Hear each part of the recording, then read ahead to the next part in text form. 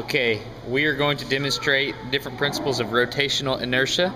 We have two weights here. One is a wheel that has weights on the outer perimeter and one has weights on the inside. So the question is, if you start both of them, which one gets to the bottom first? Which one do you think it's going to be, little girl? This one on this side? Which one do you think it's going to be? Ready? Here we go, let's try. Push.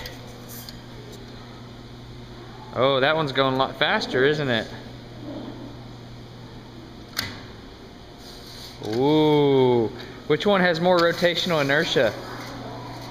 This one has more rotational inertia, doesn't it?